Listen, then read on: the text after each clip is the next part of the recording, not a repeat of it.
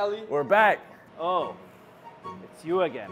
Yeah, I'm back, and I brought my friend this time. Nice to meet you. But listen, buddy, I'm not putting mayonnaise on your shawarma again, okay? No. It's April Fool's. We're doing it as a prank on our friend. It's totally not for us. Oh, April Fools, huh? I like that. That's pretty funny. Mayonnaise on shawarma. Okay. All right, guys, 2 April Fool's shawarmas with mayonnaise on it. Gee, thanks. You're the best. Run.